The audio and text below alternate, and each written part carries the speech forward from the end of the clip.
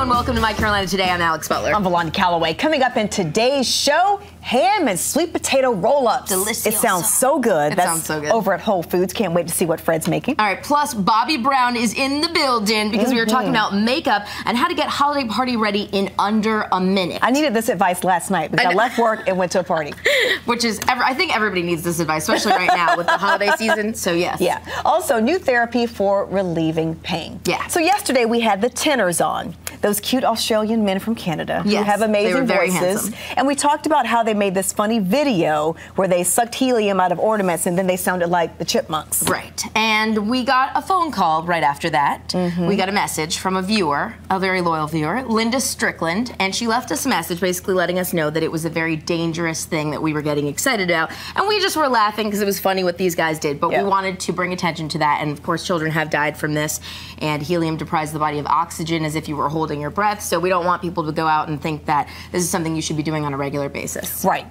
I think what they did was harmless because they sucked one time and then they did it for a song and it was some done. People take it to another level. Take it to another level and it can be dangerous. So I just wanted to say thank you to Linda for being polite too. Yeah, she didn't leave us a mean message. It was more like, hi, I watch your show. I just want to let you know this is a little bit not cool because it's dangerous. So thank you, Linda. Thanks for watching the show. And of course, don't go out there and start inhaling helium and stuff like that. See what happens when you send nice notes? I know, or that we give make you a shout out on the show. calls? Nice phone calls.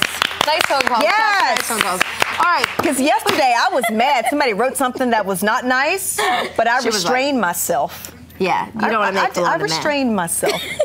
But we like when people are nice, right, so thank you, Be Linda. nice to us, be nice to us. All right, we continue to celebrate 12 days of giveaways, which means if you entered our gift guide giveaways on our website, which you hopefully did, you have a chance to win. Today, the winner for the $25 gift card to Crabtree Valley Mall is Hannah Grant. Congratulations, Hannah. And we have one more gift card to give away, this time to New Balance. New Balance has a range of athletic products, and the employees will help you with shoe fittings. I mean, not just, oh, does that feel good? No, they have a machine. It's high tech. It's big stuff. So New Balance has 2 stores in the area, one in Raleigh, the other in Durham. Congratulations to Betty Humes.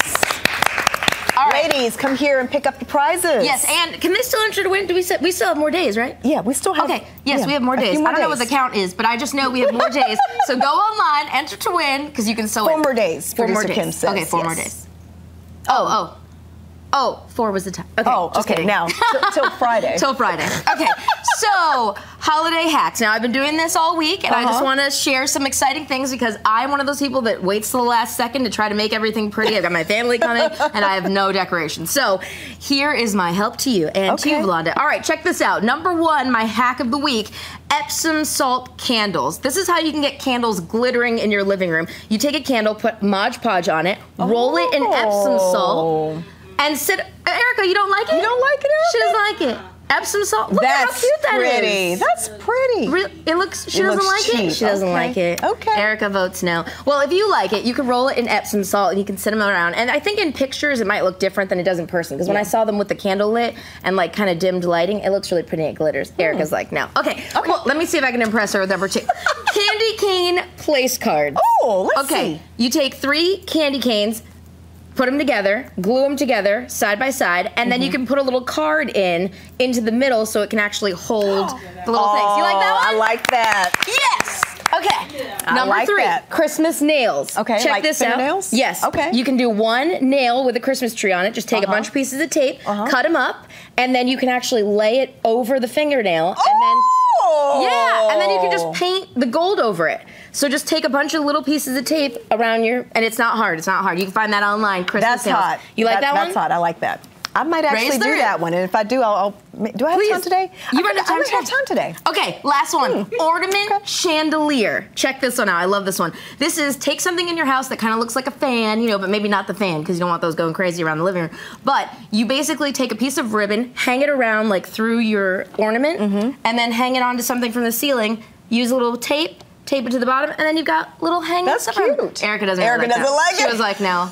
All right, that's good. 2 and 3 were good. And then Drew just brought us this. He made a Christmas tree from inspiration from yesterday's hack. So yes, thank you, Drew.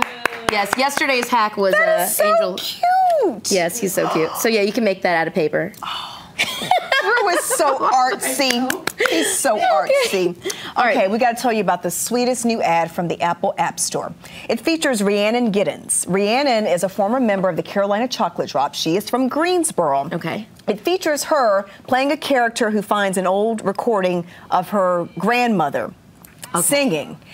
And then she takes her, of course, her Apple, her MacBook, and takes out the static and the sounds, and she records her own voice and makes a duet of her singing with the grandma. And then she leaves it for the grandma on the table, and then she watches as the grandma listens to the song. It was beautiful. I cried my eyes out. Twice. Twice. Valanda, 2 times the crying this morning. So I wanted to make sure I watched it at least twice so that I wouldn't cry on the air.